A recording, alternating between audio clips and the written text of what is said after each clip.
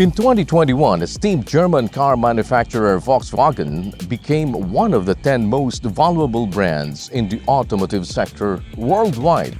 And on May of the same year, Volkswagen launched the T-Cross in the Philippines. This is their fresh and vibrant-looking entry to the growing subcompact crossover market in the country. Volkswagen brands this car as the perfect everyday vehicle that is versatile, compact, and practical. And on today's test drive, we will see what the trendy 2022 Volkswagen T-Cross SE can do on the road.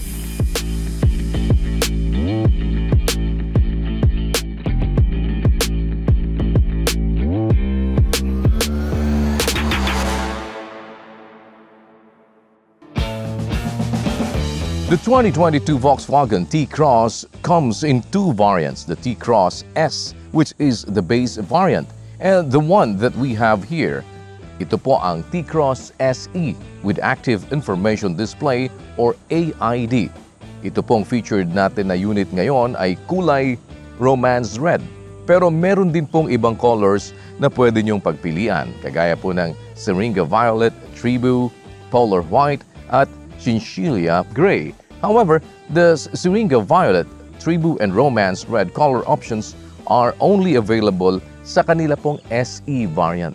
Overall, this vehicle measures 4,218 mm long, 1,716 mm wide, 1,599 mm high, and it has a wheelbase of 2,651 mm.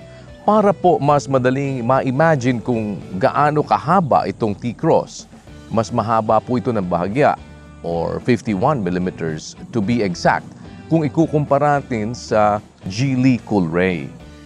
It comes with 17-inch alloy wheels and it has a ground clearance of 185 mm.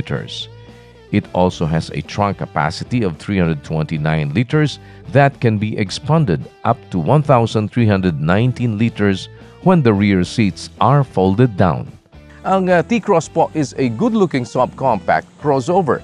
It has an undeniable trendy appeal that will certainly catch the attention of younger car buyers. But of course, some older buyers might also like these sporty exterior features. The T-Cross has a large radiator grille with chrome molding and also features Volkswagen's new logo.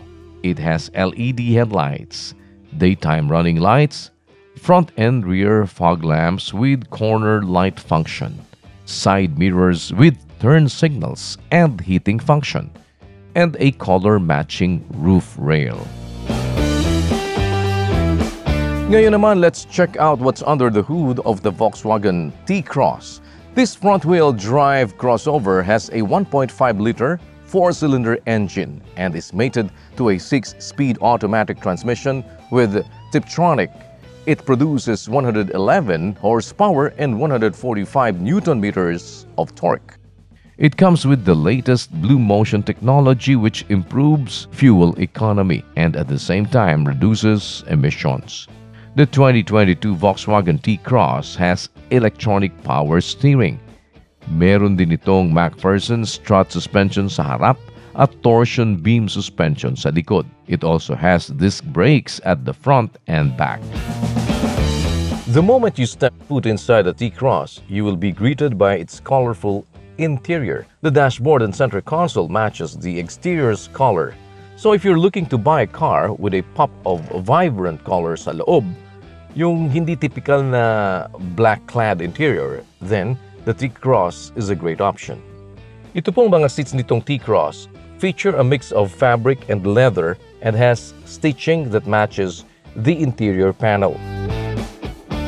There's a 6-way manual seat adjustment for the driver and a 4-way manual seat adjustment for the front passenger.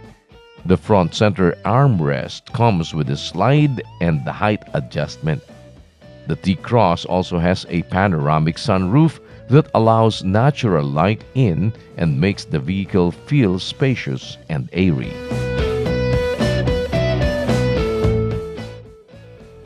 As for the infotainment system of the T-Cross SE, Meron po itong 9.2-inch touchscreen that you can connect to Apple CarPlay. Mas maliit po ang screen size ng base variant na S na meron lang pong 8-inch screen. But both S and SE variants have 4 speakers in total.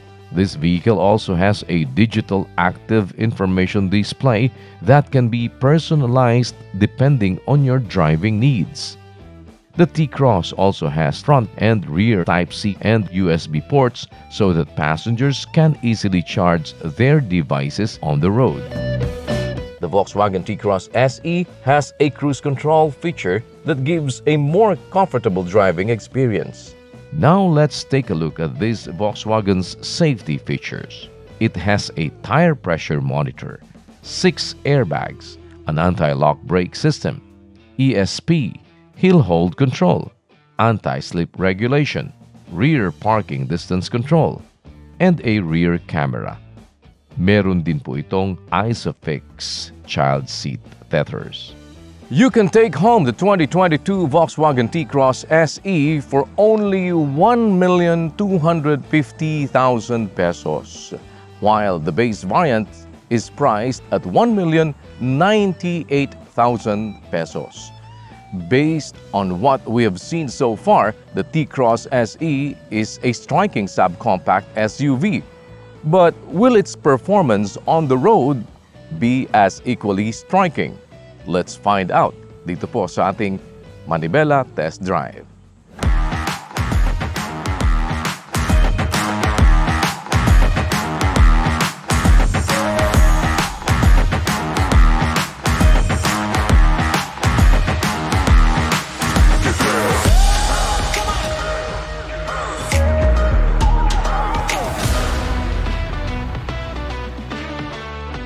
We're now off para atin pong i-test drive itong ating featured vehicle today, which is the Volkswagen T-Cross. At titingnan natin kung sulit ba din sa ating palagay itong price niya.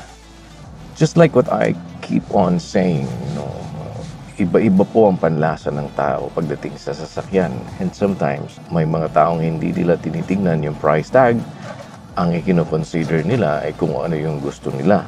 Dahil para sa iba, money is not a problem. Pero doon po sa mga talagang ginagamit ang sasakyan para sa purpose na kung ano yung kanilang mga negosyo, kung ano yung kanilang daily needs, like mag-transport ng kanilang pamilya or gamitin sa paghahanap buhay. Of course, may iba-iba pong mga options na pinagpipilian. Meron kasi ako mga nadidinig ko minsan, sabi nila, sabi ko, why did you buy that car? Or why did you buy that motorcycle? May ibang sagot na nadidinig po ako sa kanila. They are saying, gusto ko yung forma. Meron naman, pinipili lang nila kasi ang paniwala nila, mas mahal, mas maganda. Kaya pinipili nila kung ano yung mas mahal. This one, ang ating pong Volkswagen T-Cross, ito po ay nagkakahalaga ng 1,250,000. So, sa mga range na yan, papasok ang iba-iba ninyong mga comparison. But this time, kung riding comfort ang ating pag-uusapan, this one has a start-stop function. Meron pong pagka nag-full stop ka, namamatay yung makina niya. And pag once na nag-release ka na sa brake and you're about to go, biglang nabubuhay ulit yung kanyang engine, no? So, that's one function na kung minsan sinasabi nga ay para makatipid sa gasolina. And pagdating naman sa control, maganda naman ang kanyang steering, Medyo yung parang nangingilo lang yung kamay ko dun sa steering wheel niya dahil parang synthetic yung kanyang wrap, pinaka-wrap ng Minsan parang hinahanap mo yung mas malambot yung feel, parang hindi nakakangilo sa ngipin pagka nirarab mo na yung steering wheel. But yung comfort, maganda naman ang talbog niya so far dito sa klase ng road na dinadaanan natin, na may mga uneven road and merong mga maliliit na mga wavy road. Okay naman ang talbog niya. Maganda rin naman ang legroom, hindi naman masikip. Pati sa likod, medyo spacious naman. And meron din itong cruise control. Tingnan natin, I'm cruising at 55 kilometers per hour. Ayoko ma-speeding dito dahil baka tayo ay matikitan. Pero hanggang 80 naman ako pwede dito. Sa mga kung minsan ay nagbabiyahe ng malalayo at nasa mga super highway, hindi siya adaptive na kagaya nung kung mayroong masasense yung sensor niya sa harapan mo, mag-slow down siya at magpepreno siyang mag-isa. So, ito po ay cruise control lamang, like an ordinary cruise control na hindi mo kailangang mag-accelerate. Isa-set mo lang kung anong certain speed. Siya na ang bahala mag-accelerate sa sarili niya. At pinaprompt ka niya, no? Kung ilang kilometers per liter sa klase ng takbo mo ang nakakonsume niya. Kaya naman yung kanyang infotainment, and meron ka ding maganda naman na instrument panel, maliwanag kahit na hindi masyadong malaki. Medyo nalilitan ako doon sa speedometer.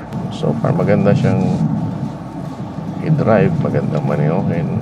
Ang seats naman nito, medyo parang mainit ang singaw dahil mainit ang panahon, hindi pa lumalamig masyado siguro yung aircon. Okay naman yung kanyang propagation kapag ka tinitignan mo yung vision mo, maganda naman ang magiging tingin mo. So far magandang i-drive kahit na sa mga baguhan na magmamaneho at stable naman siya sa road. Maganda ang kanyang road stability. Titingnan din natin mamaya kung ano ang performance niya kapag mga a little bit zigzag. So far maganda, pati yung tunog niya sa loob, no? Hindi mo masyadong dinig yung ingay na nanggagaling sa vibration. Malambot yung dating ng sound sa'yo from outside going inside. Ang air conditioning niya sa ganitong klase ng weather na meron nakabukas pa yung ating sunroof, fair enough. Okay naman yung lamig niya. Not that cold though, pero baka setting pa rin natin yung ating pag-uusapan. Pagka ganitong klase na ng road, iba na yung hindi naman siya matagtag, pero yung bounce niya parang tawag sa amin doon matahip. Iba naman yung matagtag na parang matigas ang dating, no? Lalo na siguro pagka nasa likod ka, mararamdaman medyo meron ng alog. Tingnan natin ang magiging performance niya pagdating sa zigzag at saka paakyat.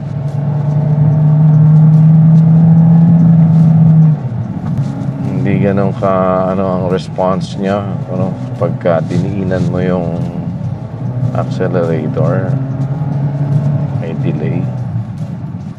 Manual natin.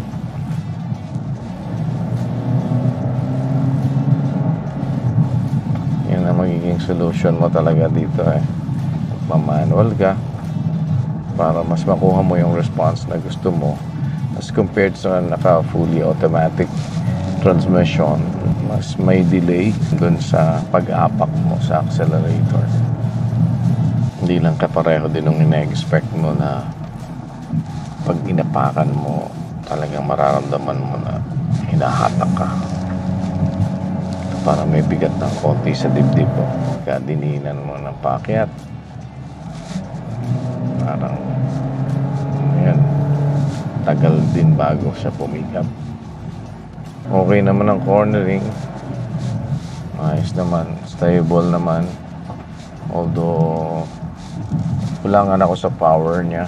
Kaya mga akyatin na hindi masyadong masunod yung ina-expect mong hatak. Okay naman yung kanyang stability sa zigzag roads. Power naman niya, although hindi ganun kalakas sa ahonan. Pero hindi naman yung mabibitin ka ng todo.